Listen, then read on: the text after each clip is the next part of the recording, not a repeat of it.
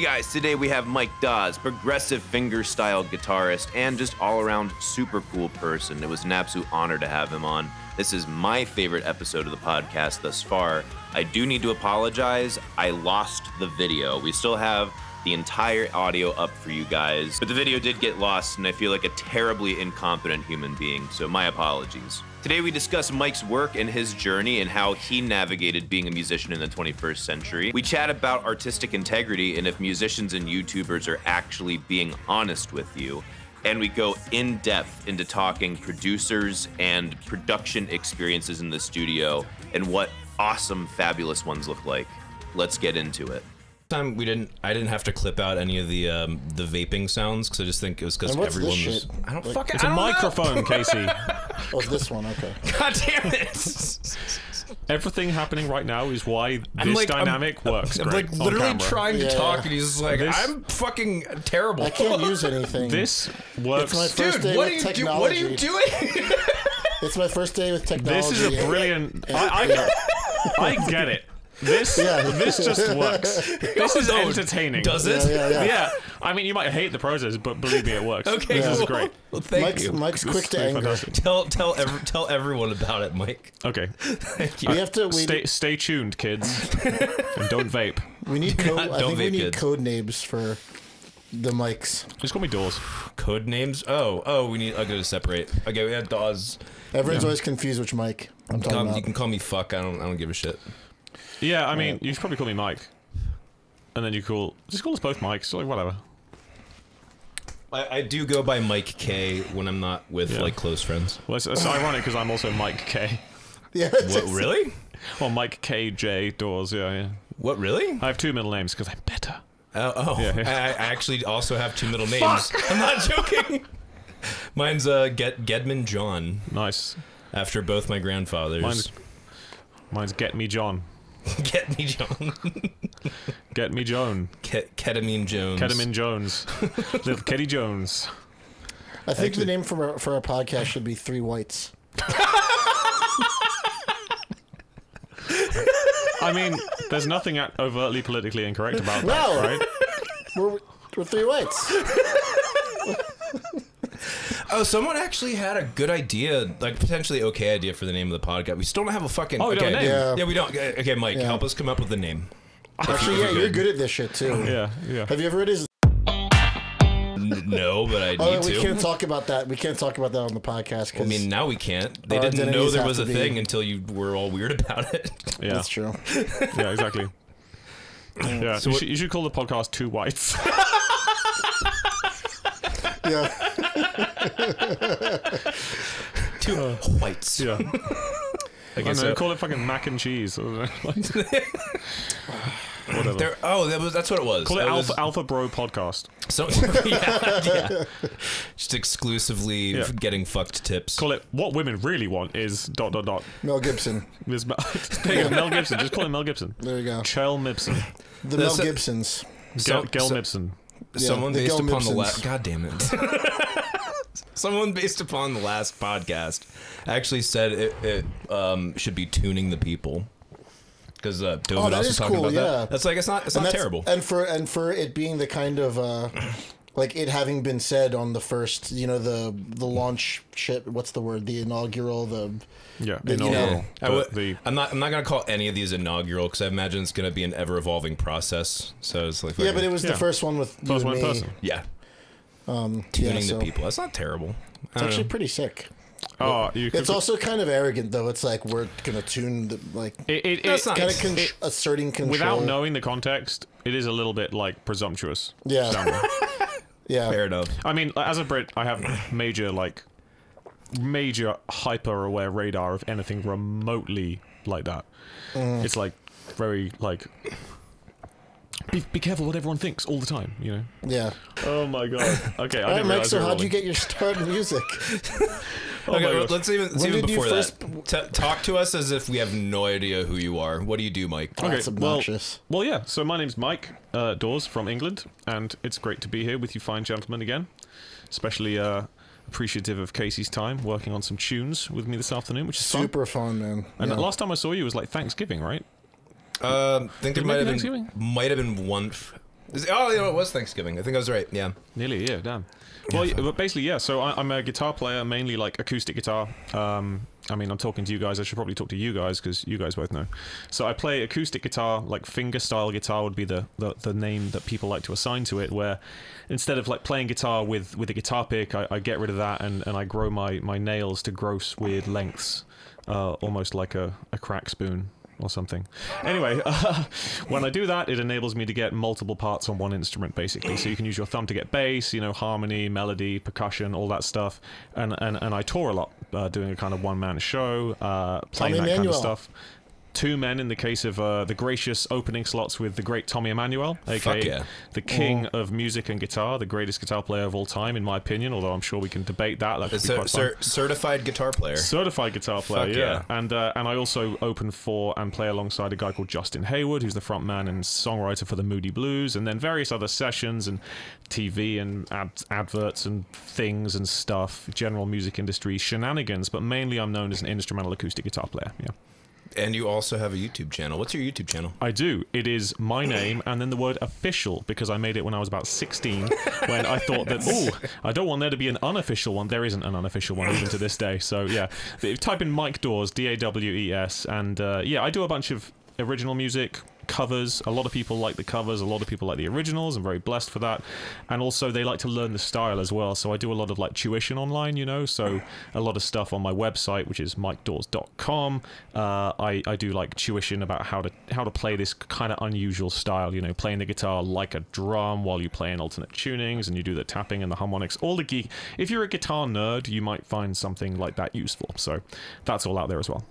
Yeah, the first time, and this is kind of embarrassing because we were friends for a few years before this, but or at least knew about each other. But the first thing I saw that you did was the Metallica 1 cover. Oh right, yeah. And that was spectacular to me because you just covered it was harmonically the entire piece on one instrument, and you conveyed the feel and the backbeat with that one instrument. Thanks, and man. Yeah, that was so cool. And that's a really fun example of the style, actually, because like that whole thing, like every cover I do, I try to base in some kind of like emotional investment. Like there is a reason to do specific covers rather than them just being like a top 10 song, right? Mm-hmm. And obviously every guitar player, one is like that first song, or at least for me, maybe for you guys as well, where it's like, oh my god, like tapping, crazy guitar solo, the double kick bit, you know, there's these iconic phrases in that song, and that whole thing was kind of done working backwards, you know, like as soon as you play those first notes, bum bum bum bum, you know that every guitar player and every drummer is going to be like, I need to keep watching this because how the fuck is he gonna do that bit, you know what I mean? Yeah. So it's this whole like you can say fuck, by the way. I can say fuck, excellent. Okay, well they're saying how the flipping heck is he gonna do that bit, right? And that was part of the fun, was taking people on that journey with that song, and yeah, starting slow, building up, and ultimately I have to cheat and use a loop pedal at the end. But check it out, the video's online, and it's a fun one. I don't want to relegate you to those types of guys that do that, though, because to me the loop pedal thing is so tired, and some people do it great and some people rely on it because they are, you know, busking or whatever it is, or it's part of their band, whatever. It can be done really cool. But what's so cool about you is that, I mean, at least the last time I saw you play live, I think you used it once over the course of an hour. Yeah, and you really justified the use of it, though. Thanks, man. That's fucking jerk him off some more. I love it. Thank you. It was spectacular. Seriously, it was spectacular. You should have been there. I get it. Yeah, Mike Dawes. Actually, our future guest, Brandon Paddock, I brought him with me, and like halfway through, he tapped me and was like, "Dude, thank you so much for inviting me to this." Yeah, so good. And he was, and Mike, you weren't. You were quite unpsyched about the entire situation, having been it was the first show of a tour. It was the first show of a tour. It was a late announce. I didn't know if anyone was going to show up, and it's Nashville, which, as anyone who's played in Nashville will know, it's not especially guitar players. Yeah, it's like Nashville's a market where it's not, people aren't usually the most stoked when there's a guitar show. It's just like supply and demand, right? Well, that's also fucking like everyone's working, even if they want to see you, or it's like half your friends being like, "Hey, give me tickets." Yeah. It's just from the outside, it seems like a guitar show is just not special. If I go to freaking Clearwater, Florida, and I play, it's special. You know what I mean? Like it's an event. But it was really well sold. It was a great show. It was a really rowdy show, which reminded me of playing in like bars in England. That's where I kind of started, was just literally going to bars and playing and like learning how to like control a crowd, even though I'm playing instrumentally, and like reach the drunk guy at the back of the room. Learning how to tune the people. Tune the people, if you will. Exactly. Call back to Mr. Dovidas. But yeah, I appreciate the nice words about the show, man. But yeah, the loop thing, it's interesting. There's these throughout my guitar and professional performance journey. There's always these kind of moments where you're on the fence about, is it okay to do X or Y, and then you have to push yourself past that, and then you become sort of more original. I think like there was a time in my kind of playing journey where I would just be like, can I write this? Would Andy McKee do this? If the answer is no, then I wouldn't, because I don't want to do something that you're not allowed to do. And he was actually the first player in your vein, if you could call it that I ever saw. Right. Well, he was, and he still is, but really blew up at the start of YouTube. Yes. Like there was a time where I think the 2 or 3 biggest videos on YouTube were Andy's videos. And this was obviously, I was 16 when that came out. Big influence, of course, and I'm very fortunate to call him a friend. But the point I'm trying to say is, and you're teaching at his camp now.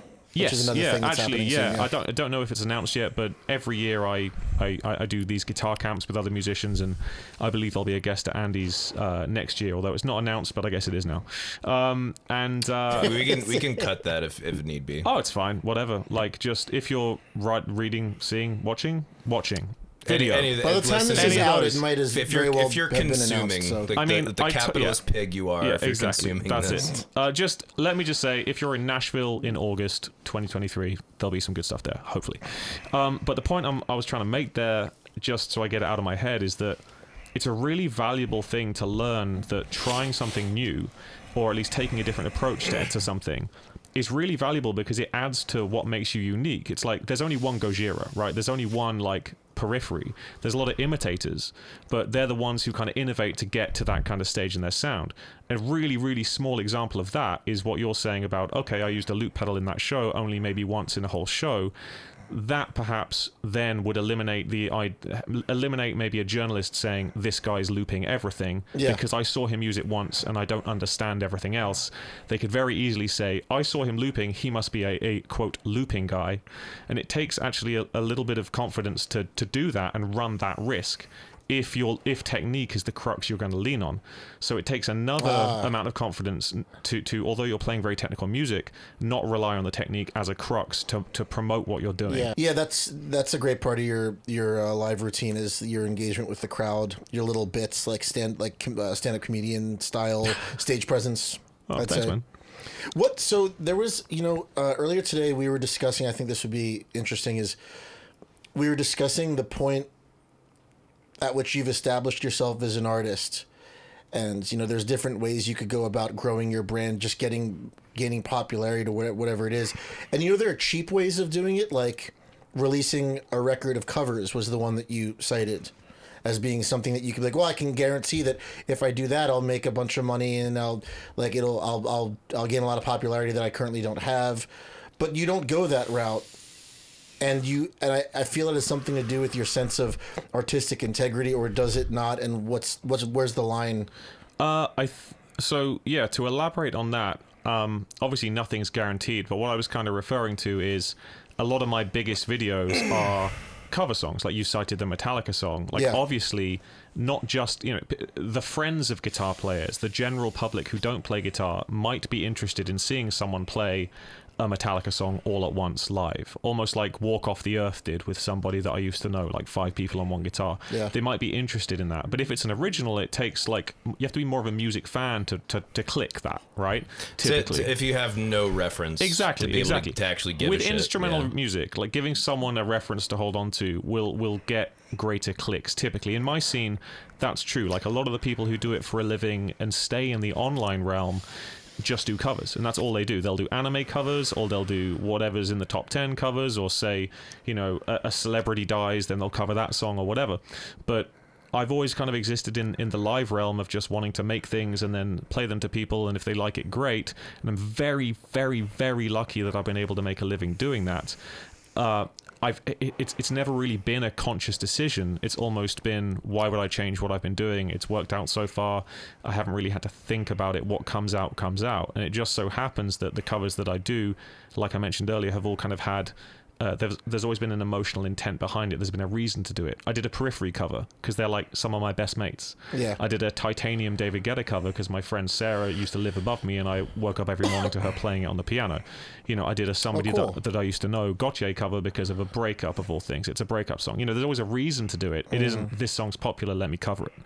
Right, so never really tapping into like an algorithmic hype or no. The only like algorithm play I do, and I'm sure like Mike can relate to this, is like trying to get a good title and thumbnail. I guess that's don't get me fucking started. Oh well, God. dude, I could learn a lot from you about that because I do have some big YouTube videos. They have helped my career, but I do it rarely enough that I tend to like lose track of like what's current, you know what I mean? Yeah. So I'm always interested in talking to you guys and getting a little advice about that, but what's his domain for sure. Yeah, right, for sure. I fucking wish it wasn't. It's necessary and it sucks, and it's just become so fucking psychologically exploitative that it makes me feel a little gross, you know? But reason number 3 will shock you. Or no, it's reason number 10 of 10 reasons. But I mean, and it's at the end of the video. You're kind of in a what do you call it? What's the game theory scenario where if everyone has to do it because there's always going to be one person who's going to be exploiting it, and if you want to remain competitive, that's just what you have to do. The same thing with highly processing your guitar sound on a record. You know, nowadays especially. I mean, on that point, like I got pretty lucky with the title recently. Like at the top of this year, I have a song called "The Impossible." That's just the name of the song. I did it 10 years ago. So really good song. Thank you. Hey, there's going to be a camera on you. We know it's you. Beautiful. Thank you so much. Yeah. So that tune was written before clickbait. You know what I mean? It was written at a time where the song's called "The Impossible" because it's about an impossible emotional attachment. It's a long story. I won't go into it, but I was able to title it "Playing the Impossible on Guitar." It's the actual song's name, yet obviously phrasing it like that got more clicks, and it did. It got like millions of views. You said that's 10 years old? The song I wrote in 2012, yeah. Oh, but you recorded the video later. That video, yeah, was recent. Okay, yeah, I did that with Riff Hard. So I was going to say, if that video is 10 years old, I'm like, what camera were you using? Oh, yeah, the 8K Blackmagic rig, yeah. Shit, dude. No, there was a new video. But, yeah, the clickbait thing, if I can call it that, I guess I'm trying to use your terminology, man, but the idea of marketing something that you've put your heart and soul into is an interesting one. I've always thought of it as like, if you imagine a semicircle, and then you've got one half of the semicircle being the creative process, like completely pure, like I'm going to make what I want to make. Then the second half of the semicircle is how do I best release that and how do I market it effectively, right? Yeah. You've got to keep the two separate, because with music especially, like you can trick someone into clicking, but you can't trick someone into staying. Yes. You know what I mean? So the art has to be pure. The art has to be the best thing you can possibly do, and you have to tap into this unspoken thing. But that second half of the semicircle, I'll do everything I can to make you click on it, of course. 100%. Yeah, of course. But I'm not writing things to trick people. I'm writing my me, whatever it is that is in here and I want to put out. Well, it's just that second half that I like to work on. At the end of the day, people just gotta give a shit. So, like, obviously you gotta put out the quality, like you're talking about, the thing that keeps them there. Or I guess thinking about it in fucking YouTube terms, the watch time, you know, the engagement. Audience retention. And that's the whole reason why I started my channel. I've been very vocal about that from the beginning. I basically was like, I'm going to start this so I can build a fan base for and actually do the music shit that I really want to do. Yeah. And that's the whole idea of, does the audience give a shit? And if you want them to go to something brand new, brand spanking new, it either needs to be the greatest shit ever made that's just genius level, perfect timing, or you need to give them a reason to give a shit about you. Yeah. And sadly have to ride off of other people's shit giving. So what do you mean by that? Like ride off other people's shit giving? So like you do the cover songs, or like a lot of people do cover songs. Like you establish that on YouTube in particular, there's like a market for a specific type of video. Someone else, there's a precedent, so you do it. Dude, I like barely get any fucking views without talking about Metallica nowadays. I don't know if you've noticed. Dude, we started off talking about Metallica. You're welcome. Thank you. Thanks, Casey. Appreciate it. If I can, Mike Dawes' 5 secrets to the perfect Metallica cover. Yeah. Oh my god. Yeah. It writes itself. I'm not even gonna list 5 secrets. I'm just gonna put that in there. I like it. Okay. They can count it themselves. Yeah. Do you think, like, from your point of view, is like, I'm going to call you a professional YouTuber. Is that fair? That's completely fair. From your point of view, I've completely. Another glass. I got a fucking fruit fly on this one. Oh yeah. Okay, yeah. don't dump it. Set it up there so they get attracted to it. No, there's another one up there for them. These fruit flies are alcoholics. Okay, well, set it up there so more them go in. But I want to pour what's in here in the new cup. Okay. I don't want to waste all this. Yeah, there's That's a fair. fruit fly problem in this studio. We need to figure that out. I woke up with one in my ear last night. Yeah, terrific. Yeah, It is. They get. Let me hold this for a sec. Sure. Yeah, it sucks. This is all staying in, by the way. Yeah, 100%. I was recording this girl last week, and one flew into her mouth while she was hitting a high note, Taking the back. and it sounded awesome. Yeah, did the take and stay in? and I'm keeping the take. Amazing. Yeah, it actually sounded awesome. Dude, It sounded like emotion. absolutely some of the best. I've got Because it was disgust. I think on one of my songs, on one recording, I have like I hit a bend and I break a string and it stays in. It doesn't even sound like a string break. It just Sounds sounds cool. gnarly, you know. Yeah. Mike on the mic. Sorry, sir. There, you're good. You're good. What was the question that you had? Oh, dude, I can't remember. No, fair enough. I'm talking about fruit flies now. Fair enough. I'm just sitting here being proclaimed a professional YouTuber, I guess. Yeah. Is that how I'm gonna die? Is that how I'm gonna be remembered? That's all that's gonna be left to me. So here's a question. So is that a tainted term? Is that like because it's not? To me, I wouldn't say it's a tainted term for most people. A lot of people like think it's kind of like sleek and cool and modern and shit. A lot of people don't understand it as well. They don't understand the monetization. God. Every time there's like someone that like I've known for a while, and then they like if they finally realize like this is what I do for a living. It's like, so like how do you make money from like ads and stuff? Like fucking oh God, I'm not going into this. I just say it's very scalable. Yeah. It's lots big scope. You made the money from the description, man, or in the pinned comments. I mean, that's the thing. Like, I really enjoy like a lot of the non-touring work that I do is the tuition courses that I've made, and I'm very fortunate that people find them through the video descriptions. You know, that's kind of how it works for me. But I don't have a lot of content. I don't upload that many YouTube videos, so I guess the ads aren't a huge thing from this end anyway, at least. Oh yeah. Oh, are you monetized? Yeah. Okay, cool. But it's not like, you know, I mean, dude, I'll upload maybe like 3 music videos a year, and that's my YouTube channel. Oh fuck yeah. And then the occasional like ad for a course, or the occasional like I don't really do the vlog thing so much. If you don't mind me asking, how much do you make off of streaming? Or you don't have to give an exact number, but like guesstimation. Enough. And this is a really interesting conversation, because I think I saw a Punk Rock MBA episode today about Spotify, and the same old debate about. I gave him big props on that, but also I did that video multiple times last year. That was my question. Just saying.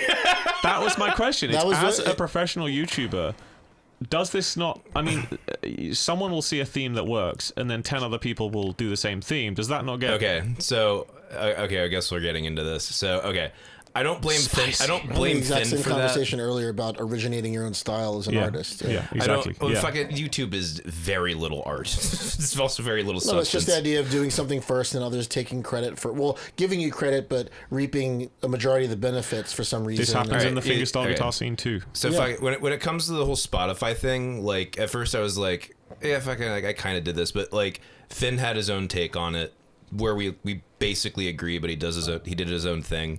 Even though I would love to know where he got his Spotify takes 30% statistic. I'm just saying. Yeah, well, I'd love to know where you got that one. Well, I don't know the statistics specifically, but I mean, I do. Well, Yeah. Your question about like streaming revenue, like without going to specific figures, I'm one guy without a label, and I do it myself, and that is the way to do it. Like, really, it is a model that works. Now, the bigger question about Spotify harming the value of music, it's hard for me to dive in on that too hard because I was in university studying music and music business at a time just before Spotify launched, when we were all sweating about piracy. And no one was selling anything, no one was monetizing anything. Yeah. So I'm a bit more glass half full with that, but anyone with a historic record deal, okay, case in point, my first record was with a label, my second record was independent. All my streaming money comes from the second one. What a shock. Right. And that money pays my mortgage and it pays my bills. Almost right? like the record label takes 50% of You got everything. If the record label. If you ain't seen his video that breaks down all that shit, it's the most informative one. I'd love to check I've it out. ever seen on it. But I mean, I don't know the specific data. All I see is numbers from my own output in terms of what I actually get. Absolutely. And the record label from my first album, I do get money from, and I have benefited from in a great deal. How much money did they give you for that first one? Like my label advance? Yeah, to fund it, to make it. I'd rather not go into the specific number, but not a lot because it's one guy on an acoustic guitar. Okay, so they didn't loan shark you. No, okay, no. good. It was a very look, for a student, great, but it didn't cover the recording, let alone the artwork, the mastering, and the production. You know what I mean? It was less than what was needed. But it was less to recoup, and my deals. That's actually honestly that to me sounds like a more honest offer if they give you less than what was needed. And the numbers we're talking about aren't huge because bear in mind, my first record there was a few guest musicians. One of them I gave him a bottle of wine, and the other one I think I bought him a sandwich. And I was one guy, and my engineer was charging me £150 a day, and in each day I was doing like 2 tracks. That's you know not, what that's I mean? not bad. No, not at all. And then you pay another couple of £100 to him to master it. You know what I mean? This was student budget album. Sounded great. It just so happened he was an amazing producer, and I still work with him to this day.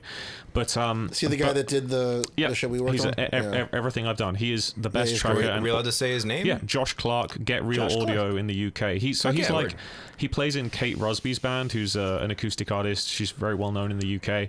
But he's a bluegrass producer, so the recordings that we've done are very in your face, very real. Cool. You know what I mean? So this next record that I'm doing, I'm going to try and do something a little bit different. Hence, coming over here and tinkering with Casey, which has been a lot of fun. I fucking listened to it. It was really cool. Different vibe. Looking forward to this next one. Is for it sure. the people who are guesting on this one? Is it going to be a similar type of vibe for the rest of the album? Is it going to be the same people? There's going to be more guests, but.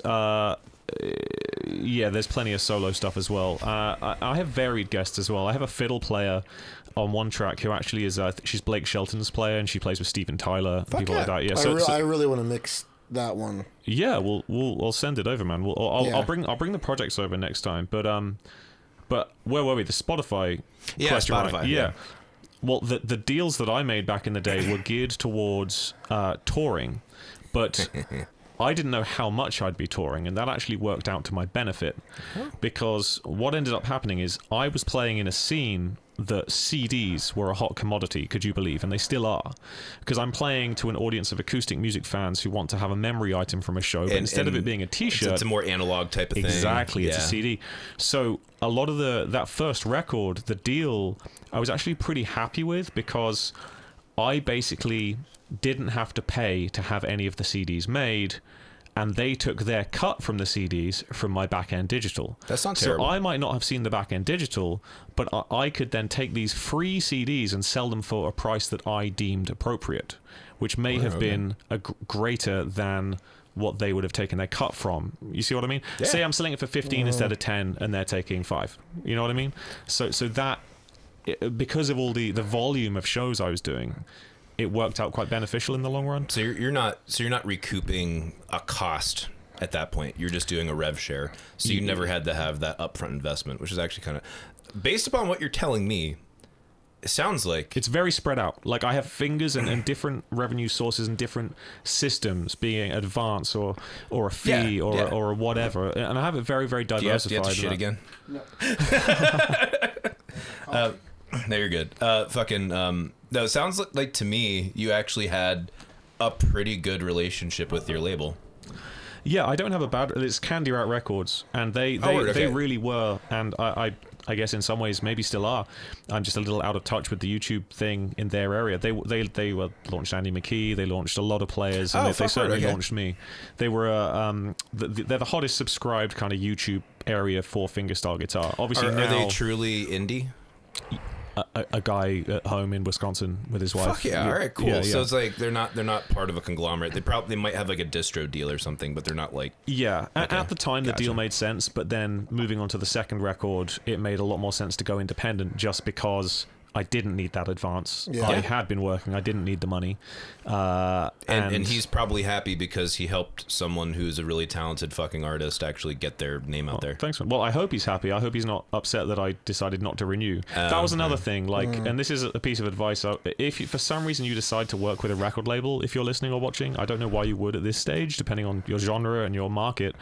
If you're doing anything remotely niche, I don't know why you would go with a record label. But if you did, just get a licensing thing or something for one album. Don't get tied in for a lot of stuff. Fuck no. Because I was able to see the terrain change and then just jump ship and be independent, and there was no legal issue with that. It's great to be able to be that adaptable. Let's play a thought experiment here.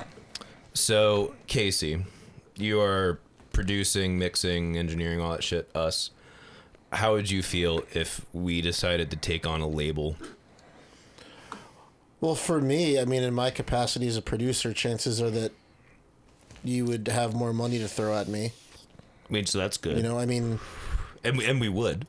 But that might fuck you in the long run, because, I mean, I've produced bands before where they, you know, they were in such bad debt. You know, you do the record, then the label, for whatever reason, shelves it for a year or two. By the point it comes out, it ain't relevant anymore.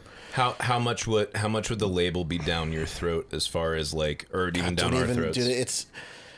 As the producer, like I've produced for bands on labels before. I'm not going to say their names, but there was one band, a big metalcore band I produced vocals for, real big. You've all heard of him, and the label owners were Metallica. The label owners were down my throat playing producer the entire time. They were at the studio the whole time. Short of telling me which takes, they were like, I mean, actually, no, they did that. Okay. But yeah, no, they did. It was super, like, it was borderline, like, a violation of you know, I just felt like, what am I just an engineer? You're trying to look for the word consent. Did they violate your consent, Casey? I certainly didn't consent to that arrangement. Well, this isn't exclusive of labels. This is just like people that are indecisive musicians who don't know what they want. Well, these weren't the musicians though. This was the label. Yeah, but I don't owners. think that's something you could specifically say is a label issue. That's just like some people you work with are going to be more. Yeah, so some people are a little bit more indecisive and just control freak. Yeah, exactly. And like I think the label thing, it depends entirely on the deal. It depends entirely on where you're at in your career. It depends entirely on the genre, and it depends on how much you want to work. Because like I set up my own label for the second album, named after my friend's eye moisturizer for some reason, and the process of that was what's the name of it? Q10 Records, Nivea Q10 eye moisturizer. If you work for Nivea, please don't sue. But basically, all that was it doesn't mean anything. It's not like I made a company in Delaware. I just freaking named it Q10 Records, and I went through TuneCore and released it, and that's what you can do nowadays, you know. But that's me, one guy, acoustic guitar. If you're doing a whole band, or you're in the country scene, or in the pop scene, you need this infrastructure. You need radio. Label is the way to do radio. You know, labels help a great deal with radio. Is radio really worth it? Yes. Radio is still trying to figure out why, dude. But I know it is. I know radio is surprisingly worth it. Like, first of all, royalties, like Sirius, like insanely good insane. royalties. It's stupid. It's like, stupid. You're gonna have Yucca on at some point, right? He's actually getting here now. Absolutely. I think. Sick. Like I know, like the royalty structure for radio is all towards writers and almost nothing to do with masters owners. He would be a fascinating guy to talk to about radio from the European perspective, because he's all about German radio. You know what I mean? Ideally, we're gonna have Yuka and Paddock on separately, and then I want to have like a regular both Yuka and Paddock, and we just get drunk and just fucking talk. Yeah, sounds good. That would be very interesting. Sorry, vibrations. That would be interesting for you guys for sure. If you're interested in like sync and publishing and all that. Come on up. Where is he? I don't know. He's pointing at the camera. I was pointing at the camera. Oh, I'm saying you guys. It's a thing we do in the entertainment industry, Casey. We talk to the camera as if it was the people watching. Man, I'm so glad I decided not to be an artist for a living. You'd be a really good one. Yeah. You would throw down some controversial lines. Okay, if you do decide to do an artist, you should let me produce you. No, well, I mean, I am an artist, and I'm always going to be releasing music as myself on, you know, on through DistroKid. Yeah. Because there's so much I have to say that's not appropriate for anything else. I'm just going to always make my own music as a solo artist for fun. And if it takes off for whatever reason, then great. But I hate playing live. I'll never do that. What are you laughing at? All of the really non-politically correct lyrics I'm replacing for Candle in the Dark. It's only funny to me. I'm sorry. I love that song. Thanks. Yeah, it's a great song. It's a great song. Thanks, I'll say them later off the recording. Yeah, I've been really thankful to Mike, man. He before his song suggestion live streams on Fridays and Saturdays, he usually plays one of my solo songs. Oh, sick. Yeah. And I always see like a little spike in activity. Thank you to you guys. Yeah. Okay. Fans are excellent. Fans can also be sometimes pretty fucking stupid. And I encourage all of you to get your fucking shit together. I love you to death, and I wouldn't tell you this unless I actually respected you. Scorning the audience. No, not scorning the I audience. love you guys. I love all of you equally. Yeah, okay, asshole. Mr. Egalitarian. Please subscribe to Mike Dawes Official. Yeah, okay, that's what I mean. Okay. Am I doing it? Hello, fellow kids. It seems like there's a high level of contempt for the audience that's hidden behind the veil of a whole bunch of fucking niceties that needs to disappear. You know what's interesting? Well, I think it's interesting. I feel like a lot of creators, and I'll say artists in this as well, because I know a lot of artists who fall under the YouTuber bracket and that their living is mainly online through putting out music videos on the regular.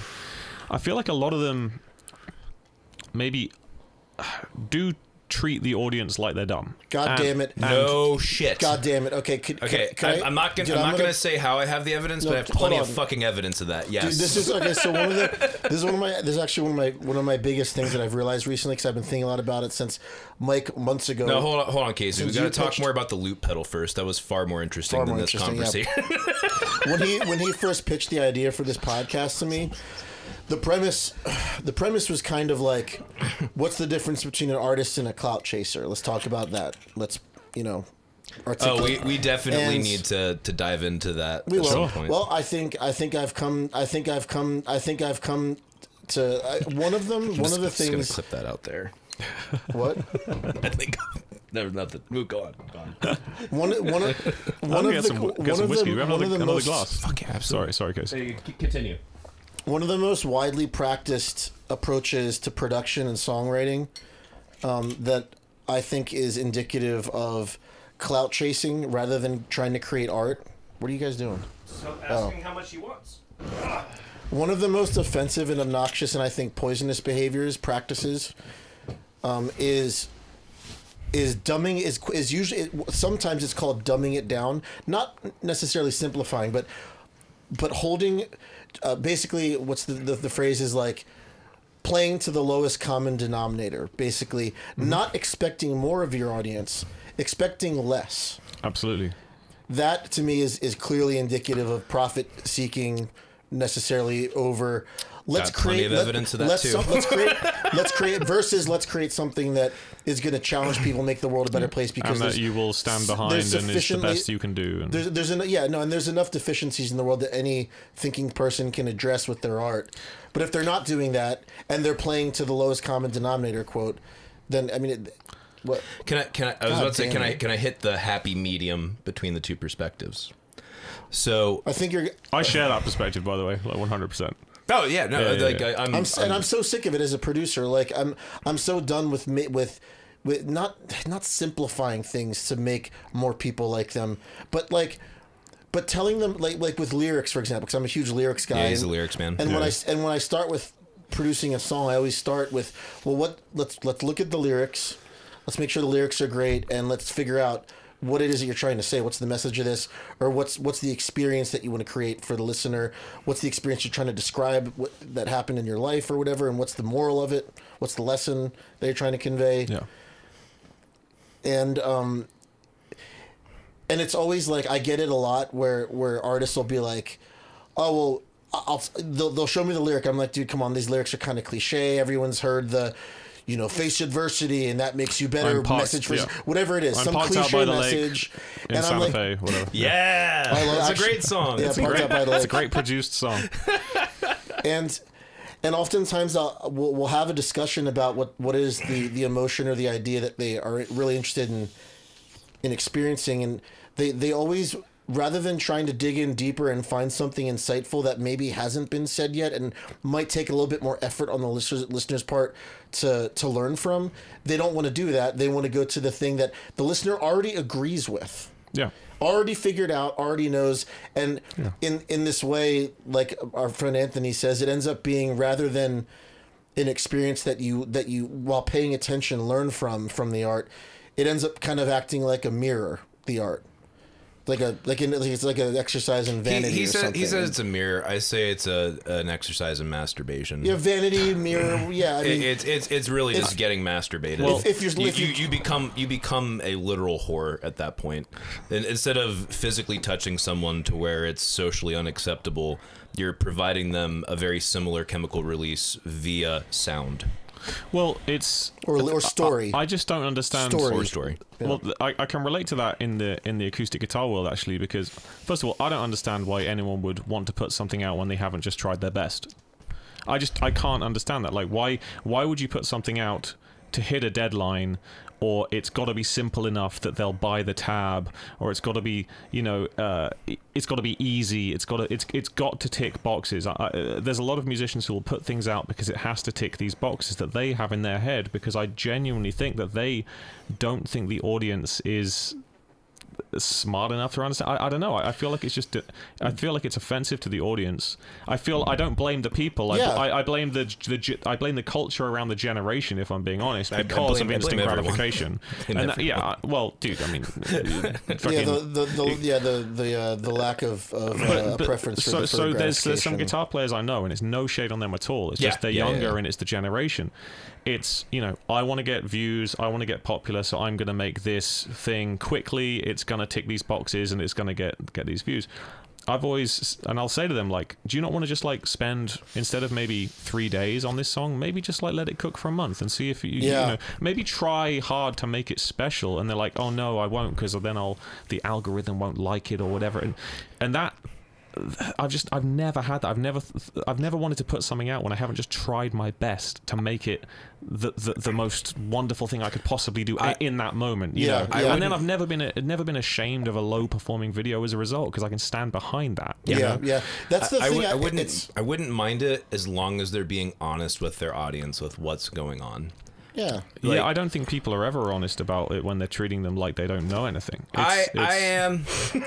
I very much am. Well, yeah, but I mean, okay, so I'm talking from the point of view of people who are creating music and music alone, and that's it. They're putting out something, and that makes it a lot harder. Exactly. Makes it a lot harder to communicate. They're putting something out that they think the audience will like, rather than putting something out that they're immensely proud of, right? Yes. And I think that would answer the question about the difference between an artist and a, as you say, clout chaser, right? Or just a product, like the idea that the way that I typically say it is that art can end up, or rather, a song or a movie, in a market economy, it ends up as a product, but it shouldn't. But art is too important to be created as a product. Yeah. I don't think it's ever. Don't create it to be a product. It ends up as a product, but when it's created as one, you're poisoning. Exactly. So two interesting names for creating fuel for humanity. So two names that I'd love to throw into that to hopefully prove what we're saying is correct. Who Tommy Emmanuel and the 1975. Oh, I love that. Right? now this stuff. Now I'll tell you why. So Tommy, they're legit as fuck. They're legit as fuck. So let's go to the 1975. The reason I like this band, they've got this pop sheen about what they do, which they know will appeal to the masses. They know that they're not idiots, and they've been a band, as far as I'm aware, since they were kids. Right, the same guys in school doing their thing. Now, the reason I really like them is that every single one of their songs has art. It is art, I believe. I'm a big fan of them, so I would say that. But even their bubblegum pop sheen songs, when you look beyond the surface, they're not Coldplay. They're doing actually you mean like when interesting you read the stuff. lyrics? I don't. Yeah, the I don't lyrics think or hate. interesting production, or maybe the record they just dropped. It's very diverse. There's different styles of production.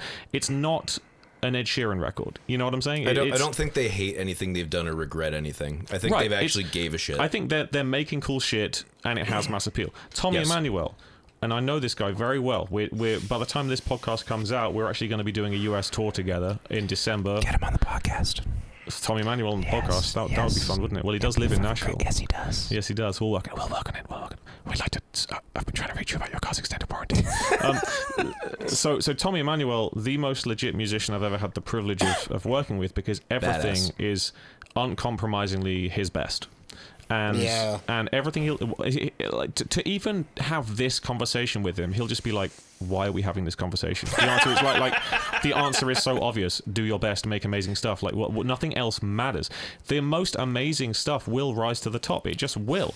If you're consistently putting out stuff that is awesome, that's all you need. Why are you trying to blend in with a crowd of people that don't have the capacity to do something that awesome? That's the reason it's a big base. Because we've obscured merit in art. No. Actually, there is more. Why some of the worst music on earth is the most popular. Just saying. That actually gets down exactly what I'm talking about with the clout chaser versus artist thing. Is the audience has been trained over shit.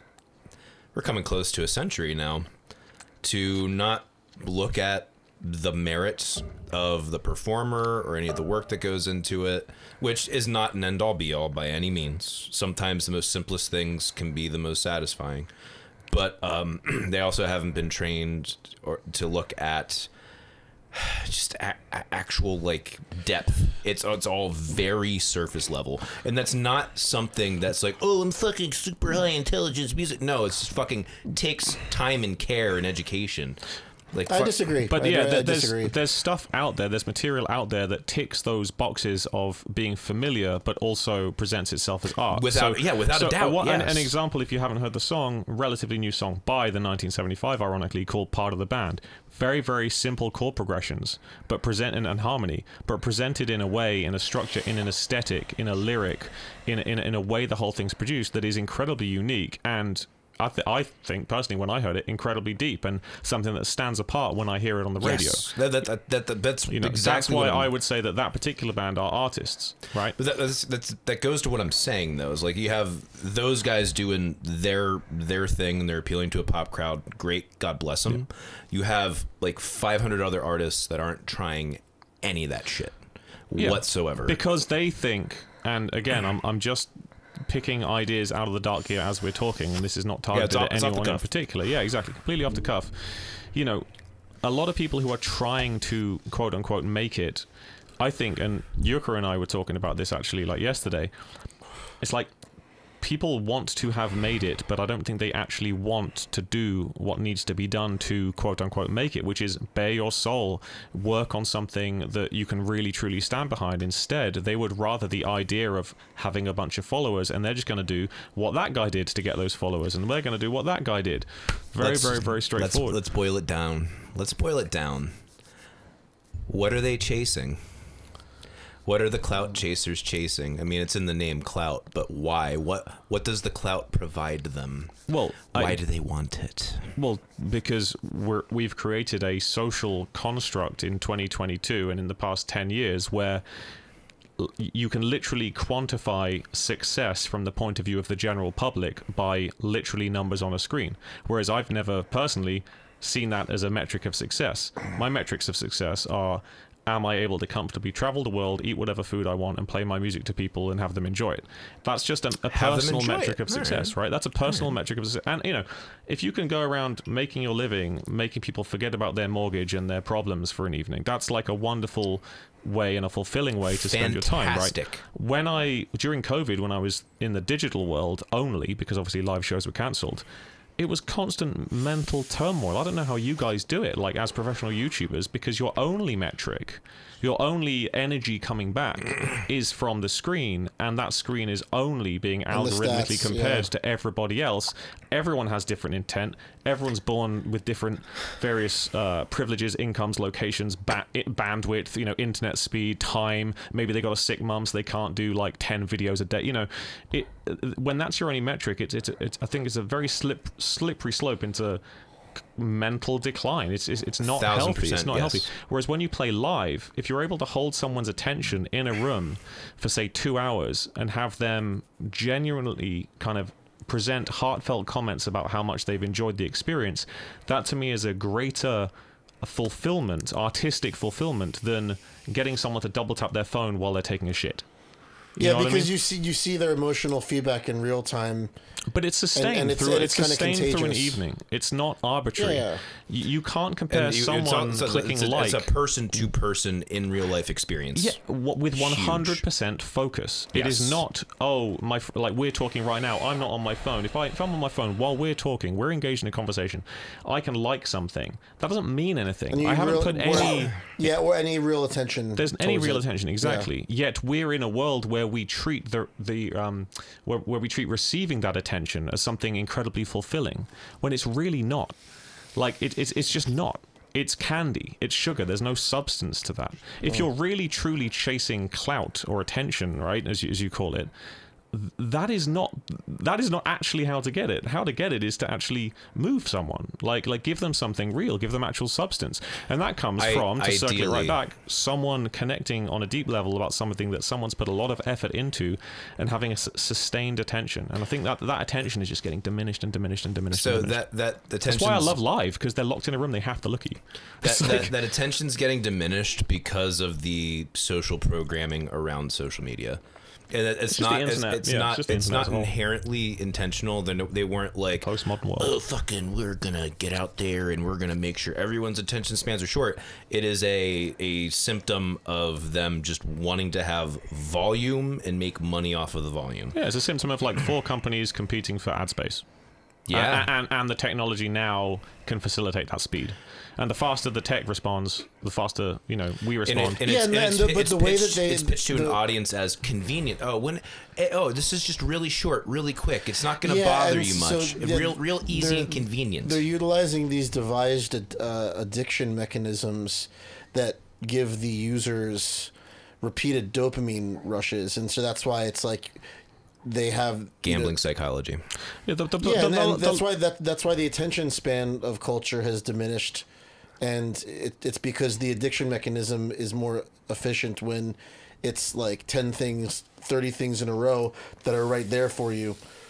Yeah, to really zoom out, but one of the last people to truly change the world on a profound level is the person who invented or proposed the idea of bottomless scrolling, like endless scrolling. Yeah, that guy is miserable about having done so. Really? Yeah, have you read about this? Yeah. No. We've had this conversation before, yes. Yeah, he's changed the world. He's changed everything. He's changed how our kids are going to be, like, programmed. He reviles profound. What he's done.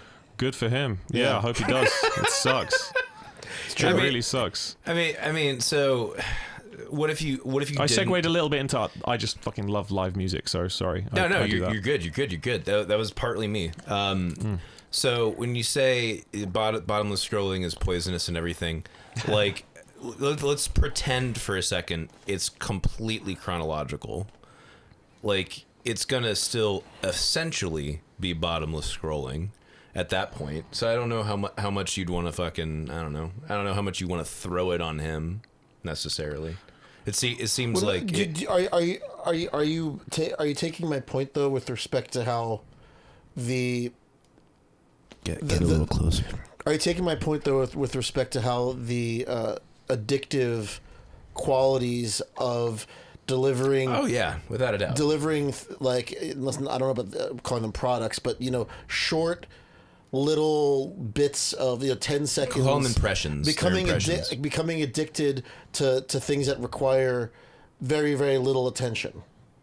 Yeah, that's and then having impressions. Infinite access to things that require very, very little attention. Yeah, I fully agree with that point. All I'm saying is the bottomless scrolling guy is fucking like it was gonna happen anyway, just through the nature of if you're on a website like Facebook and it's like literally your timeline, your news feed is everything chronologically that's happened based upon what you've chosen to follow. Yeah, but it's just giving you an infinite scroll of more of yourself.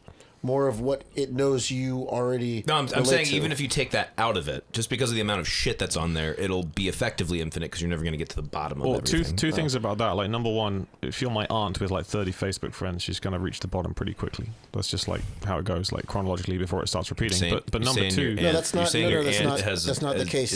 You see posts from things you don't follow. Yeah. I'm taking Mike's example of if it was chronological and there wasn't a bottomless scrolling, and it was just chronological, and all you were seeing was stuff that from things you followed, like back how it used to be. Yeah. My aunt would reach the bottom because she doesn't have that many people she would follow, right? Yeah. That's one thing. The other thing, it's more on Casey's point. It's not the bottomless scrolling itself. It's that it's the bottomless pit and the downward spiral into a basically real-time and sustained change and potentially permanent change of your actual personality based on what the machine thinks you want to be looking at. That's huge. That's a huge thing. So every 3 months I delete my cookies in cache and like start on my YouTube again. Like, so it's all just completely random generic stuff at once every 3 months, because I know that I click on a video, it goes to something else, it goes to something else. Suddenly I might inadvertently change my entire personality to be someone who's absolutely obsessed with all the species of raccoons. You know what I mean? Like I don't know, and I feel like that's not something I've seeked out consciously. I don't like the idea of that. I could become a massive bigot. You know what I mean? Just because YouTube just sends me about raccoons. Those particular breeds of raccoon. I was taking a different example, but you could find a parallel. I suppose. Yeah, we're two letters away from racism. So It's really the point being, like, just to bring that back to music a second, I don't want to come across, and I don't feel like the kind of bitter musician which I have met many of. Typically, they're of the older generation. I see you looking at me. Where they, well, I was looking off camera, dude. You know, you have to accept that that's where the world is. But I still stand by my analogy of the semicircle. All of that happens in the second half of the semicircle. Catering your art to a short attention span, a bottomless scroll, whatever. Trash, poisonous trash. It is how it is. It's necessary. Figure that out. Don't complain about it, whatever, but please do not affect that first half of the semicircle. Don't affect the art in the first place. You know what I'm saying? Like, the art has to be genuine. How you push that out there, you can cut it into short clips, you can make it portrait, whatever you want to do, blah, blah, blah. That's fine. Let's not be bitter about it. But with younger people, I see that affecting the first half of the semicircle. You know, I see them dumbing their stuff down, dumbing the art down, dumbing the content down, instead of just maybe dumbing down the distribution. There's a difference. I think there's a very real difference, and people should. I feel. I lucked out the one time as far as dumbing down the distribution.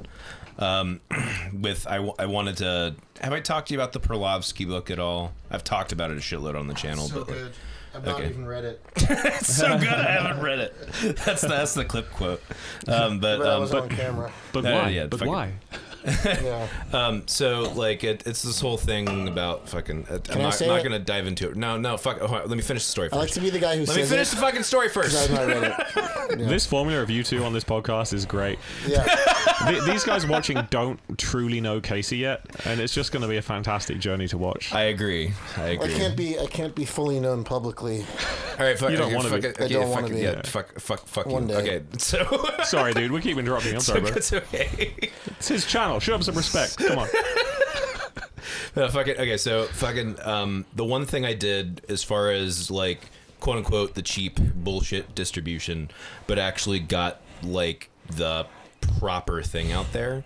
I did the whole like fucking The Rock is dead, and then threw up like a fucking thumbnail of fucking Dave Grohl and some other motherfucker that everyone's gonna click on, and had me there all smug looking like whatever, and I just cut myself, you know, in the middle of a fucking word.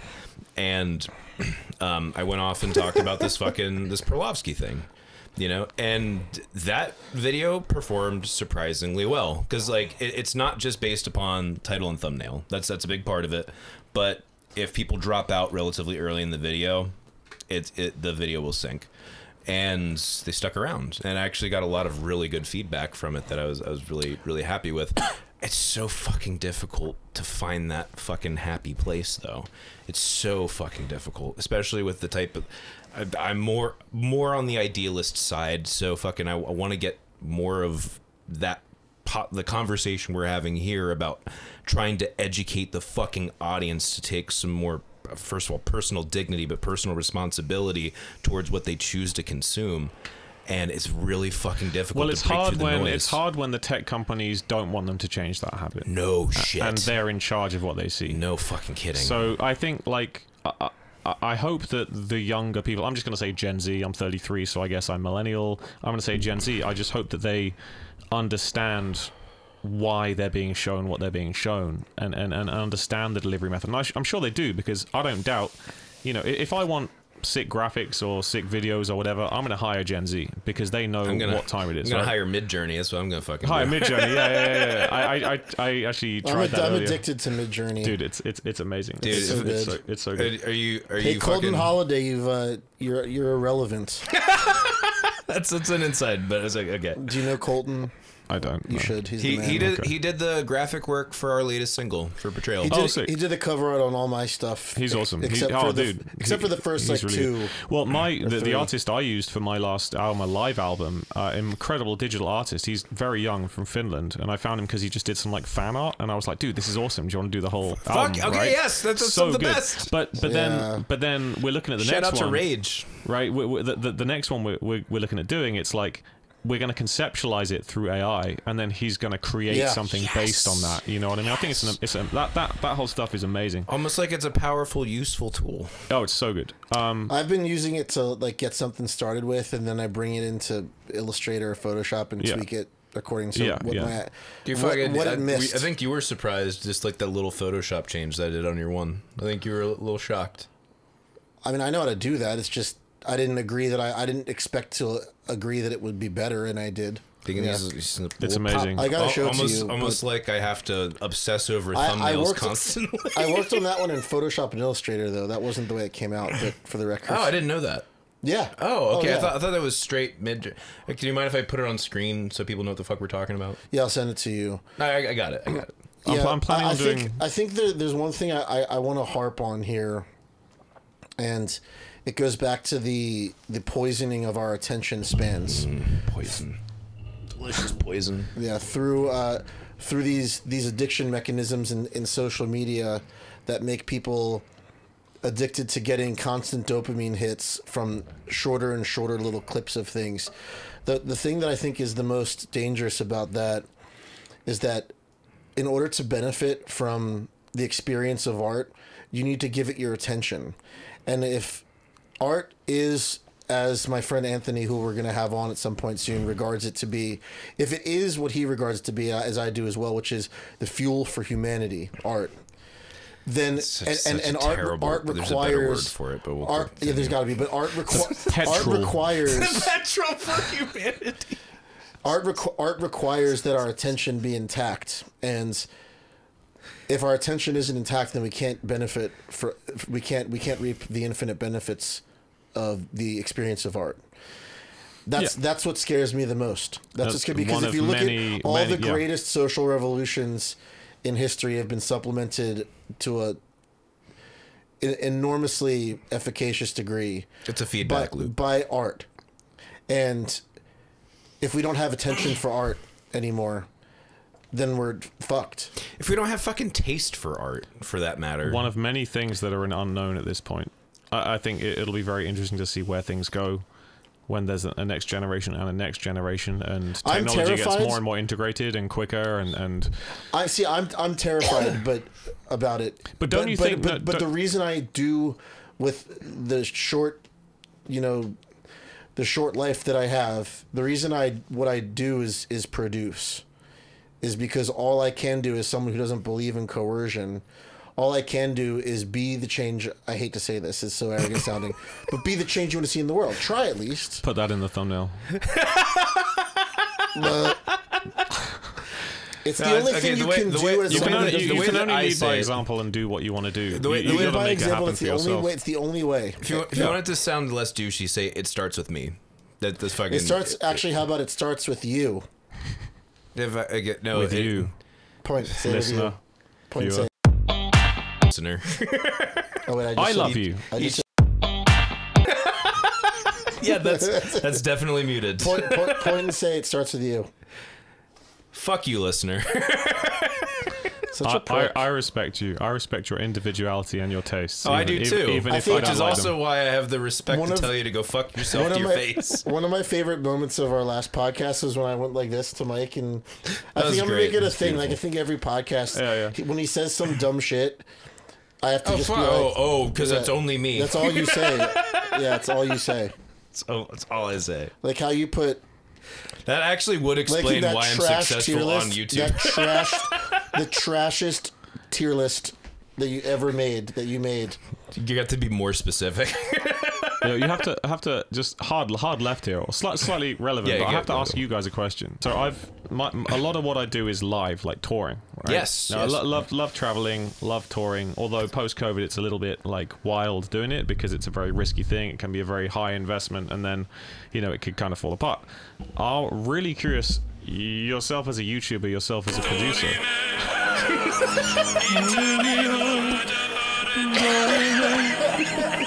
The greatest video on the internet. Sorry, I'm done. Is that? I'm done. So we stay at home and we make content like virgins. Okay. So no. So I just want to ask, given everything that we've said about attention span, like what do you genuinely feel is the future of live concerts? It's gonna continue to be a thing for a long time because there's like really zoom out. Like, is there a future in live shows? 1000% yes.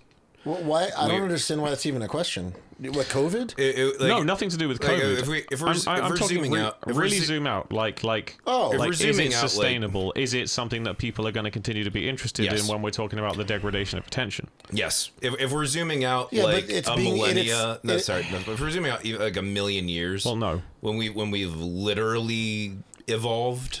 Like, if we're zooming out that far, or so where holograms are. No, I'm just saying. So, for example, the movie theater, right? Life. I like going to the movie theater. Yeah. And I've noticed recently, over the past, say, 5 years, the amount of people that are getting their phones out and checking their text in the middle of a movie at a theater. It pisses me off, dude. But that's increasing a lot, to the point where when I was on tour with Trevor Gordon Hall last time we were here, we went to most movies. So. We went to like the movie theater, and we had to leave.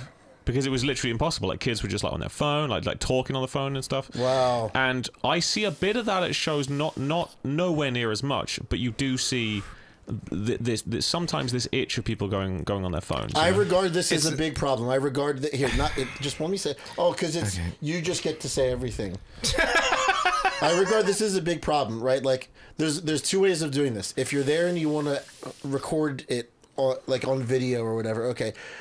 No, hold on. There's recording it. You just get to say everything, Mike. Well, let me finish. There's opening a camera and recording it and then putting it down. Mm-hmm. There's the other one, which is the one that pisses me off, which is the opening up Instagram, clicking story, doing the recording the bit or however long it is, and then sitting there for like 10 minutes afterwards doing the tags and you're not paying attention to the show anymore. You're tagging the people, you're doing this, you're waiting for it to upload. That's the one that pisses me off. Like, I also personally absolutely despise trying to record the experience that I'm having. Yeah. I'm having the experience. Do you think I think it's diminished. I think it's diminished by trying to record it on this shit thing. Yeah. And then watch it later as though you can relive it because you can't. It's you need to pay attention to the experience you're having, not try to capture it to relive it later because that's not reliving it. Watching a video it's not reliving it. Okay, so also, Mike, how many people in your movie theater? Fucking on Instagram after you record the video. How many people in your movie theater put their camera up to the movie screen and then recorded it and then posted it? I don't think I've ever witnessed anyone recording a movie. So that's where I would draw a distinction. In your movie theater, you're having a prepackaged product that is usually pretty garbage nowadays. Most movies suck, but those people aren't having their attention held. Completely unnecessary to. Okay, sorry. No, it's actually very necessary with what you're talking about because we're talking about live music with a person in front of you. I'm talking about. I'm bringing this from the subject of attention spans. Pardon me. And if people, like I find myself even more inclined to watch an episode of a show than a movie on a streaming service because I get bored now. Yeah, but what I'm trying to say is trying not to be. You know? The attention span aspect is what we were talking about earlier, with that real person up there actually fucking performing it right in front of you one time. This is the only time it's ever going to be done this way, as opposed to a movie, which, I mean, some movies are better than others, but most of them today, again, are shit. So you can go back the next day and have the exact same experience, basically. Yeah, it's fucking, especially in the digital media age. That's what I'm trying to say is, like, I don't think it's apples to oranges of the movie theater experience. No, of course. It was just an analogy to say that, you know, I'm noticing a decline in people's ability to focus on X. Even when they're at this experience, at this venue, to have an experience unique to being at that venue. Like, I mean, obviously going to a movie theater with this enormous screen and this however many thousands of dollars of... you know, the treated room acoustically, the incredible sound system, which usually is like overkill. Honestly, I think it's spectacular. It's so immersive. It can be, but most movies don't deserve it nowadays. It's not even worth it. I don't want to change the subject. It's just that it's just that you're paying to have this. You're paying a lot usually to have this really unique experience that's not replicable at your house. And that's true. Yeah, and then. So I mean, in that regard, they're the same because they're not replicable at your house.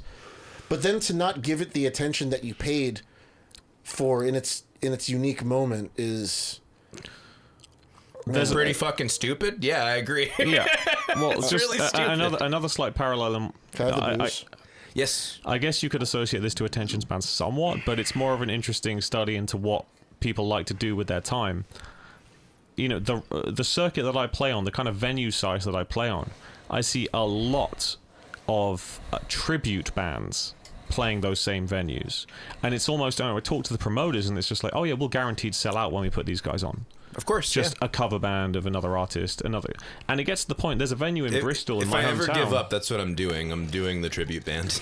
Right, but I mean, I feel like there's this comfort in stuff like that. This comfort in your phone, comfort in your world. There's comfort in seeing the tribute band. That is totally accurate. There's I wouldn't say a fear of risk. That sounds completely ridiculous, but that's certainly honestly, you know, like when you say fear of risk, that's actually true. The audience is risking their time and attention towards something new that they might not original. Like. Exactly. I totally agree. So the scene that I tour in a lot of the time when I'm doing like solo stuff, it's at venues that are maybe like, I don't know, say there's like 300 seats when I go out and play solo in like a small little theater, right?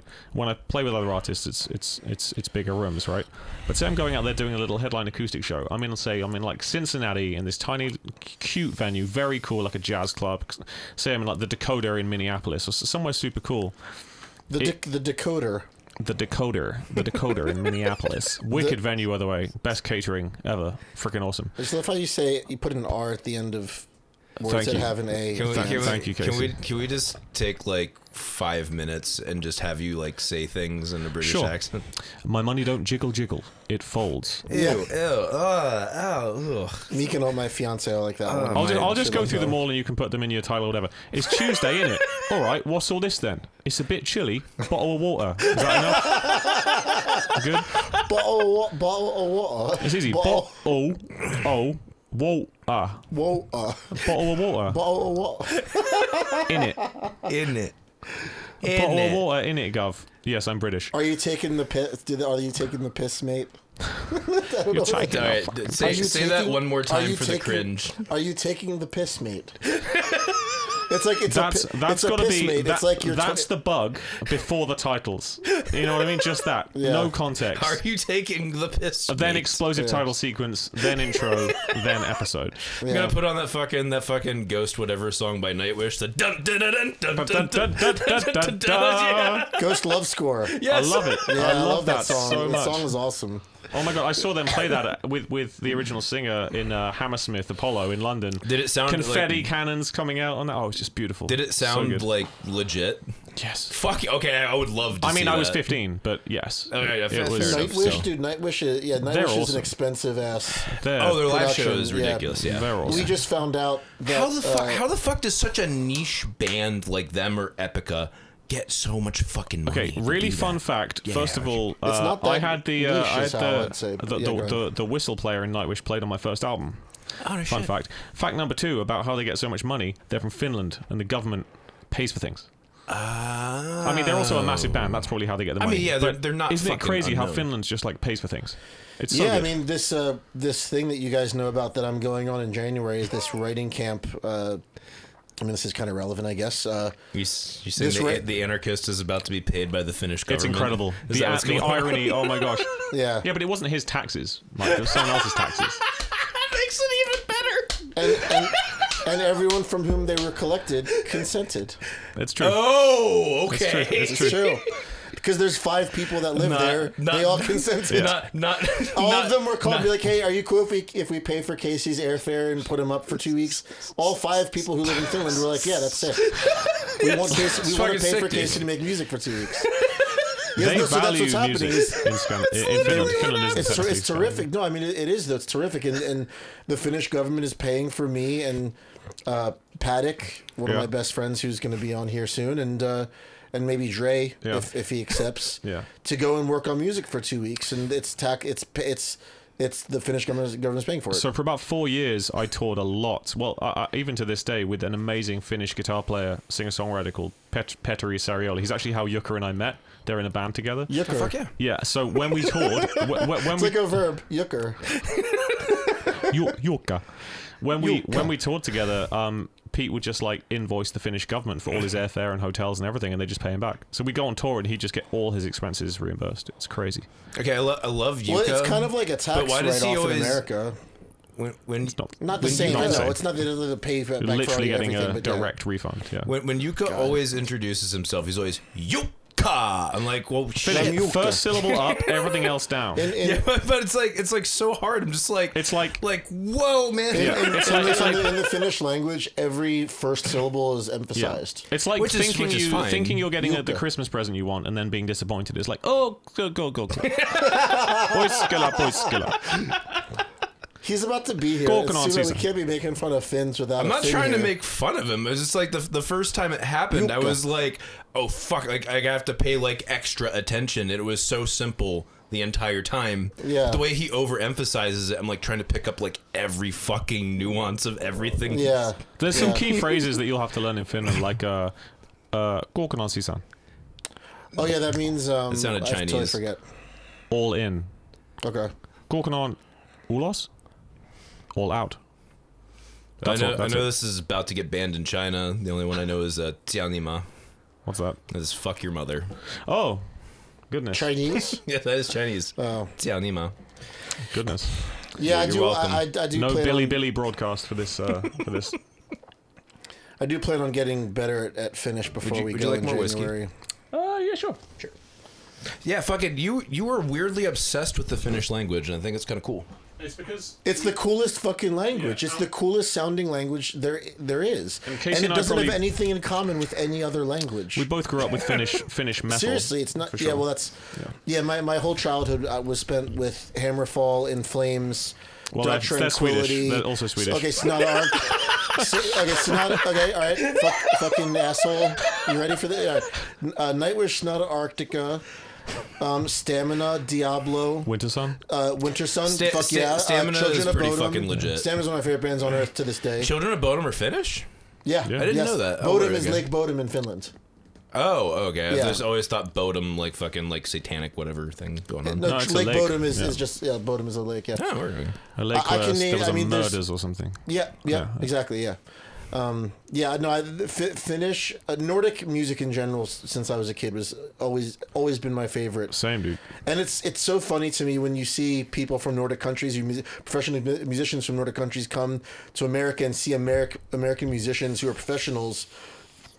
They're so embarrassed by how poor their technicianship is. Right? Yes, they're like, why can't they play why are they so shit at their instruments? I have some examples, of this that we will talk about off air. But yeah, can you say them without saying names? I just know people in Swedish and Finnish metal circles that don't like, bands from other countries because they're like, why can't they play? Yeah. They'll just watch them and be like, why do they sound so bad live? I don't understand. Yep. And actually, I saw, this isn't true of this particular gig, because I remember seeing Winter Sun open for Arch Enemy, who are also Swedish, and they're insanely tight, right? So this isn't anything about Arch Enemy in particular, but when I saw Winter Sun, I remember just being like, oh my god, they're tight. Like Teemu on the guitar, holy crap, he's amazing. The drummer, I don't recall his name. Insane. These guys are just like human metronomes. And man, I know there's a lot of backing tracks and layers and all of that, but I feel like but the parts fine. that knowing the Finnish, really knowing playing. people like Jukka and Petteri and these Finnish guys who I've worked with over the years and toured with and got to know, they're just so well educated and they're so proficient and they're so tight. And then you come to the disciplined. They're also very disciplined. Yeah, and there's a culture of rewarding the arts in those countries. You can come up. You know? Yeah, come up. We're talking about you. Come up. Yuka! Be on camera. Hey! Ooh, he's white. What's going on? Hop in front of the camera quick and wave. Come in, introduce yourself. Pick one of them. I'll edit it. And then we need more Miller Lights, because this is freedom. Yeah. Oh, yeah. So hop in front of the camera, say hi, and then can you also grab a few Miller Lights? I'm gonna run out of whiskey here pretty quickly. Yeah. So cozy. It is super cozy. If I knew there was a post hanging specifically, come sit on my knee. If I knew there was a post hanging specifically here right after this, I would have brought more two alcohol. little situations. You're blocking my. No one cares. No one cares about Casey's camera. There you go. He's on this camera. Michael Dawes is my situation. My lord. Hey! Asia kunnossa. Asia kunnossa. Kokonaan. Kokonaan sisään. It sounds like Chinese to me. I'm not gonna lie. Yksi, kaksi, kolme, neljä. Han on Jukka. Tianima. Hyvä. Yeah. Hyvä, good. It means good, right? Yeah. Joy. Huva. That's cool. That's one of my favorite things is the Y in Huva. It's I'm interrupting very quickly. For context, yes, Yuka will be a guest very soon. Yes. He will be a guest. I'll grab some beers. Beautiful man. Thank you. Yeah. Thank you. Love you, Yuka. Fun fact, Yuka and I have a band with Spencer from Periphery. Oh. Yeah, a synth pop band based in Vegas. Sounds like mega gay. Yeah, It's awesome. another fun fact is Yuka's my writing partner here in Nashville. Yeah. And the next 3 solo songs I have coming out, he wrote with me. It's great. Another fun fact, Yuka played on a track of mine, and Yuka produced another track of mine, which I did with Neural DSP, Finnish company. Oh, fuck yeah. Yeah, so Yuka we did a whole production on a track to demo their loop pedal as part of the Quad Cortex. So they're killing it, Neural DSP. Awesome guys. Oh, fuck yeah. Dude, awesome I'm just gonna shocked keep how competing. it seems like they've just randomly erupted out of nowhere. They're doing it right, man. I'm just 100%. a jealous boyfriend who's going to compete more with you to who has more of a claim over Yuka's friendship. That's fine. You live in the same town now. As Yuka That's says. true, yeah. Ping! I disappear to England every now and then. Yeah. I don't know why. My third world country is... I was saying to Dre earlier, like, since I've been in the US on this trip, I've had 3 separate prime ministers. I mean, if it makes you feel any better, we still haven't had one president in a good while. Yeah. Yeah, the fucking, yeah. Divide the fans. Fuck them. Fuck them. Fuck the yeah. Fuck. Rick Rubin. Right. Okay. So Mike, before I had actually learned a lot about Rick Rubin and then all this, he explained to me a few weeks ago, he was talking about how Rick Rubin is, cringe. And no, Rick Rubin's Twitter is cringe. His Twitter is cringe. Really? His Twitter is definitely cringe. He posts a lot of stuff that's like these seemingly not a lot vague, of stuff exclusively an image made with it's all white with a fucking black border, like really intentionally, has this little like cursive ass italics text of some fucking little nugget of what he thinks is wisdom, then a dash and says Rick Rubin. Oh, I have some jokes with some friends about other friends who do this in their own marketing. It's pretty fun. Oh yeah. It's definitely, as we say in England, it's not cricket. It's just not cricket. What does that Not mean? even close to cricket. It's just not the done thing. You know what I mean? It's just not cool. It's just a little bit. Yeah, to quote yourself, where on a Especially platform your name is right above what you post. with your picture Sure. Yeah, I have some friends that do that on pictures of themselves for their yeah. As So, a joke. As a joke. I'm a little worried the crediting the self in the graphic, Especially in the for things where infographic he's thing with the posts and all that. I get, but man, especially I watched, especially some of the things are so obviously he's not the first guy that like came up with this. Like obviously. Hey, it doesn't have to be that way though. And, okay, go ahead, because I just want to talk about Rick Rubin. Honestly. Okay, we got to talk about Rick Rubin if you want to talk, but I understand that we also need to get some clickbait shit going on. So we need to talk about this whole backing tracks thing.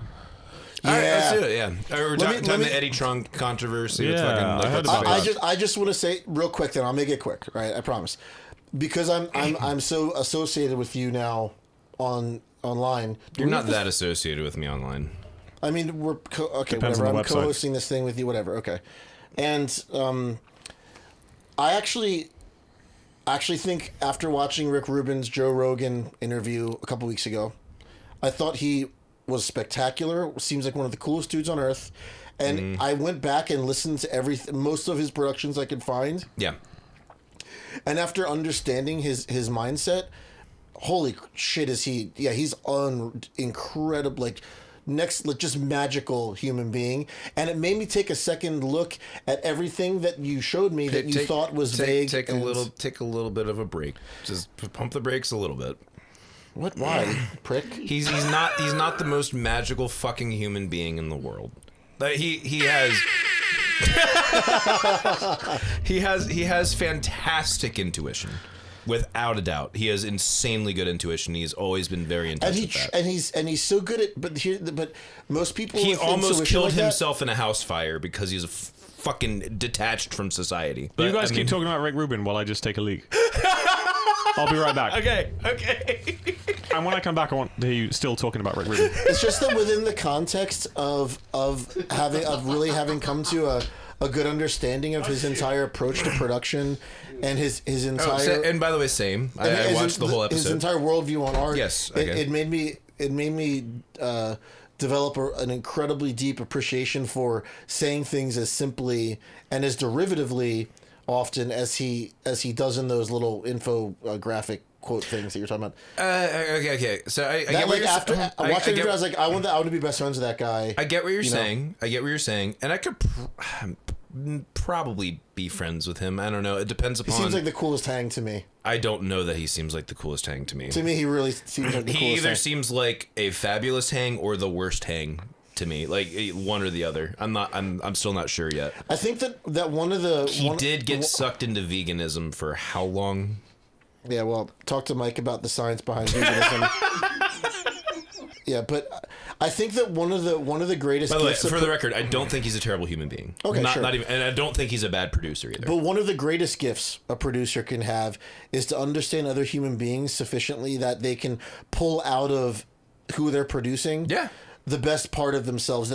Most people are terrified of exposing the most insightful part of themselves. I'd even go a step further. I'd even go a step further. He saw things that other people weren't seeing in themselves. in greater society, and was able to actually innovate multiple times as a producer in his career. Like, I'll give him that credit. Yeah, even for in drastically different genres. Yeah. Oh yeah. From hip hop, like basically being one of the founding producers of rap, not hip hop, but rap. Yeah, I'm aware. To producing Slayer, right? Yeah. Who actually, I won't say my opinion. I'm giving him all of this credit. Yes, without a doubt. Yeah. Which, by the way, I also did in the front of my video. But there's something I think that a lot of producers get, and you could probably agree with me here. A lot of producers who are obsessed with the technical aspects of being in the studio, of recording the artist, a lot of producers who are great at doing those things completely fall short in being that inspirational figure in the studio that the artist needs to channel that part of themselves that is worth living forever on the recording. Do you know how you do and that? I've learned, like, what I've actually... Do you know how you do that? You have to make the person who's performing vulnerable. That is the secret. We need that in the... It's probably not in frame, but I'll try. Are you still talking about Rick Rubin? Just the idea of how a lot of producers get get caught up in the technical facets of being a producer, like recording and getting sounds, whatever, and completely that's the eschew, modern interpretation of producing. It is, but actually, that's a good point, by the way, and completely eschew the importance of being an inspirational figure in the studio to the artist, out of whom you're trying to pull this apotheosis experience that they would have. Define apotheosis. He's really great at that, by the way. Becoming the best version of yourself to the extent that you're nearly a godlike version. I'm pointing of yourself. at you. Apotheosis. Yuka. I was saying Yuka is really good at that. Yuka, I have. Yeah, no, that's I why. have That's fucking, before you came up, I was like, you could probably understand. Fucking idea about for this. a song. I have the shittiest, cheesiest idea for a song ever. Would you want to fucking produce me through it? Say no. Let's do it. All right, I'll show it to you, and then you can see whether or not you agree. Let's do it! Mike, The importance of having- all your fucking just like waste of time comedic ideas. Like, let's make a whole song. Okay, I'm definitely cutting that out. Definitely doing that. I'm cutting out what you said because it's still going to happen at some It's still point. going to It needs happen. to be- Yes, Talked about yes. it. Dude, the importance of having a producer or someone in the studio that knows how to work with the personality is absolutely huge. That is massive, yeah. So, but you've 100%, So, can you- so huge. Because have you noticed a difference in your happiness 100%. with the final product? Okay. 100%. Yeah. Like the guy I work with, I have this really long relationship with Josh, right? Josh Clark in the UK. And we just have such a great relationship. Like, we speak the same language and everything's so efficient and everything feels great. And but he makes me feel like everything I do is great, even though it's not. But then he knows that he can make it sound good. You know, like it gives me the confidence. No, like, it's a very real thing. I know Like, what you mean, look, a yeah. lot of artists, musicians are Why are very you insecure laughing? He's people. trying to be vulnerable. Fucking asshole. What? Yeah. Mike's over here trying to be vulnerable. I was just trying to get you some clips you can actually use. Laughing, you know. I'm not laughing at Mike. I completely laughing agree at with you. Mike. He's laughing at you. Okay, I mean, we can make farkin dick jokes. Jokes about Varkin. The fucking. Farkin dick jokes. Exactly, if you want, you know. I mean, but for real, like, it's a huge thing, because a lot of people, when they're in the studio recording, they're not confident about what they're doing. It's like, is this okay? Like, am I playing the right thing? Like, what do you think? What do you think? What do you think? And seriously, like, having a producer that knows the personality and can work with the personality is like freaking huge. It's like guitar players. It's like guitar players. Everyone's a technician. Like, you know, there's a million freaking guitar players that can run rings around me, right? But maybe will, as an individual, will be able to work with an individual in a very, very profound and efficient way. And when you find those people, it's so invaluable. Like, really, like, all you guys, I'd say, are in that camp. Like Josh, you, and Yuka, I would put in that camp. They, like, Thank you. When you know the personality and you can speak this kind of extra language, you know, it leads to a product that you're both happy with, but also it just makes the process fun. Because why would you want to be a musician if you wanted to treat it like work? You know, it's not supposed to be work. It's supposed to be a freaking good time. I can tell you why. I can tell you specifically why. Here we go. Okay. Because you're actually trying to make something that's not just for you and the people who are making it. Well, yeah, you're trying to express yourself to the fullest, make something that you're really, really proud of, and have people respond to it. In it's, you know, I'm not saying it should be a torturous process, but at the same time, like, I don't love reducing it to a good hang. It's not reducing it to a good hang. It's just it leads to a way more efficient, first of all, but also effective result. I think as long as the people are competent. Like, I mean, you guys, freaking Yuka and Casey, are some of the quickest, like, engineers, you know, and producers that I've ever worked with. They're just so quick, right? And that makes everything easy. You know, there's no blockage in the workflow. Would a good way of spitting back at you a phrase that you might agree with, facilitating a good flow state? Yeah. Okay. Yeah. It's just That's like actually a great way of putting it real quick, because flow state is actually typically synonymous with deeper states of transcendental and mindfulness meditation. And I think that the experience provided by for the record, Casey actually knows what he is talking about with this. This is not bullshit. He knows his things. Yeah, meditation. I'm like an expert in meditation. And one of the experiences that should be facilitated by a really spectacular producer with regard to pulling emotions out of who they're producing, allowing that person to channel a part of themselves that is worth documenting, to give to the world, to enable the world to learn from, right? I think that experience is one that's transcendental.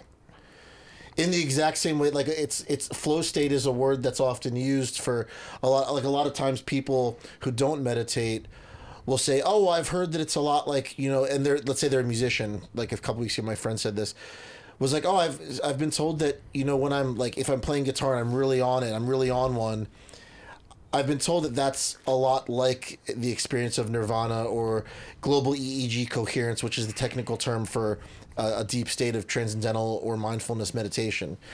It's actually not entirely true. Yeah.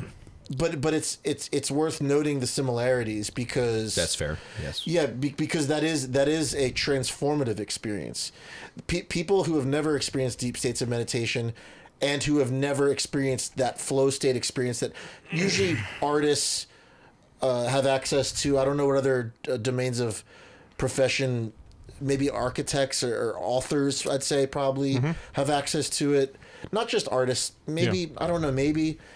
But until you've had that experience and been transformed by it, like the bar for what you expect in a recording situation just isn't really that high. And I had this experience with this artist I've been producing, this girl who I'm producing country music for her, and she's a great singer and I like her a lot. You need to get her to hang out again.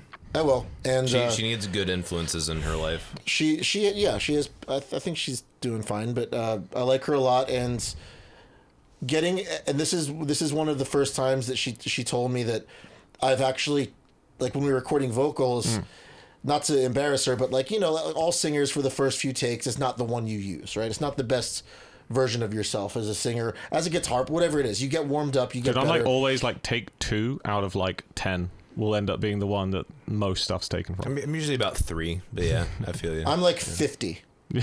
Seriously. Yeah. I mean, okay, if I'm playing this solo, vocal, yeah, it's 50. 10 seconds of lead vocal, like when I'm tracking myself singing, or any other singer, honestly. Yeah.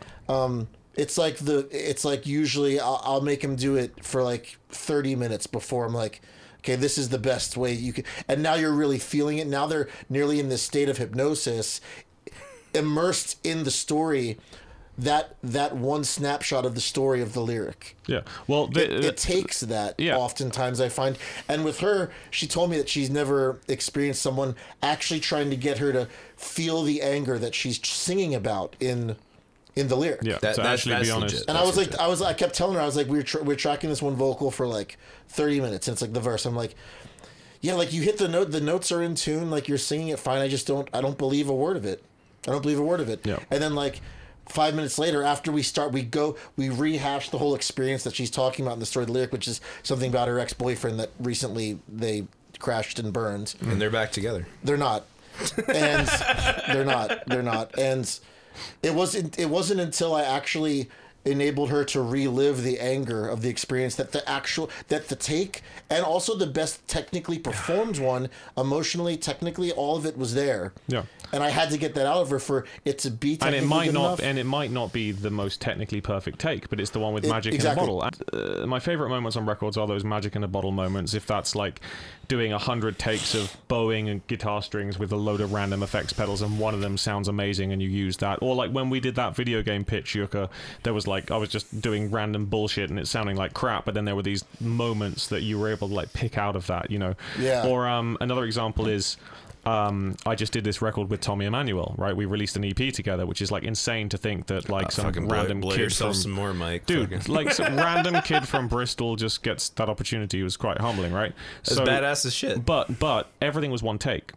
And that was terrifying, right? So that was like fucking scary as shit. Yeah, so I've never done anything like that before, where it was just 2 guys mic'd up looking at each other with no click track, and then it's just 3, 2, 1, go, and we play, and then I'm saying, shit, Tommy, is this okay? And he's just going, let's go listen. And then he's just jumping up and down in the control room being like, this sounds sick, you know.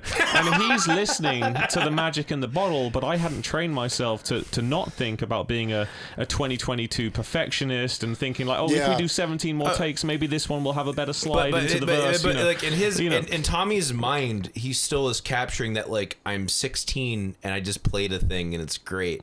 Well, you know, he is, but like, he he's has still, like, more thrilled about experience it. than like anyone, and he knows what works. And you know, he is also a master of playing to who he's playing with. So if I'm rushing, he will play in a way that makes me seem like I'm not rushing, and vice versa. Fucking like badass! it's insane. That's Like badass it's as insane. shit. So he'll tremolo slightly differently. He'll lean into it. He'll groove, and we've played together enough now where we definitely have like a rapport when we do play together. So this EP, I was really worried about it in the mixing process because I didn't want to be the young kid with all the mix notes. I wanted just to kind of be proud and say, "Oh, everything's perfect, Tommy. I thought I did great." You know. But in my heart, I'm like, "Oh my god, I'm terrified." I send it all to my producer, Josh, and he listens to it and he's like, Mike, this is great. What are you talking about? Yeah. You know, and it took me a while to get that confidence in the same way with your singer, right? But the magic in the bottle moments are truly profound, and it's those magical moments that make me love making records, right? And I don't make enough records because I'm always on the road, but from now on, like that experience of doing that with Tommy is pushing me into this different area of wanting to branch out, wanting to be okay with imperfection, you know, and the recording That makes me want process. to give you a hug, man.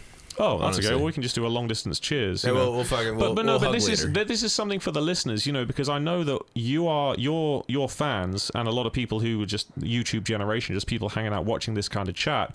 You will be musicians and you will be tracking at home and all this stuff, and you will be doing 100 takes to get this shreddy run to stick on Instagram, you know. Yes. But it really, when it comes to the magic in the bottle, you know, it's not. The reward will not come from that, and that's just from experience because I've done that. I've done so many takes of everything and so much editing, but the most fulfilling experience and that the recordings that resonate with people are the ones that are just one take straight through or minimal edits or just trying to capture that humanity.